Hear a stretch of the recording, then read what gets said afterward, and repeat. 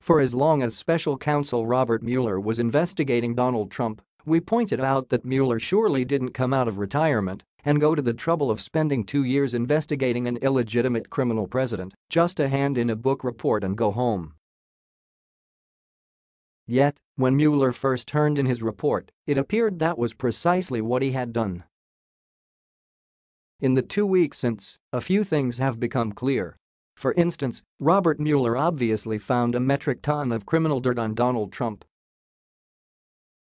We know this because of what Trump and his associates have directly confessed to, what the media has dug up, and what Mueller's team told us this week.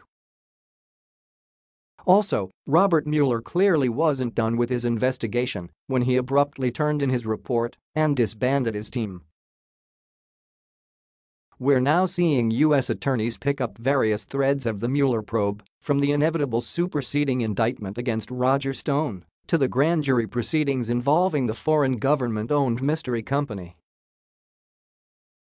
The question is whether Mueller quit voluntarily. Also, Robert Mueller clearly wasn't done with his investigation when he abruptly turned in his report and disbanded his team. We're now seeing U.S. attorneys pick up various threads of the Mueller probe, from the inevitable superseding indictment against Roger Stone to the grand jury proceedings involving the foreign government-owned mystery company. The question is whether Mueller quit voluntarily. Let's say that Mueller reached a point in his investigation of Donald Trump where he decided it was time to inform Congress and the public about their criminal president. In such case, he might have expected to be fired as soon as he turned in his damning report about Trump, so he quit and handed everything off to people who would be harder to fire. On the other hand, if William Barr came in and told Mueller that he had to immediately end his investigation, Mueller might have simply stuffed everything he could about Trump into his report. In such case, Mueller would have surely known that Barr was playing games, so Mueller would have needed a game plan to make sure that his report did indeed end up becoming public. We still don't know what that game plan is. But again, Mueller surely has one, and it's got to consist of more than merely hoping House Democrats win their subpoena battle over Barr sooner as opposed to later. There's one big thing to watch. Robert Mueller is still technically employed as special counsel. On Friday, Mueller's office announced that his employment will officially be off the job within a few days.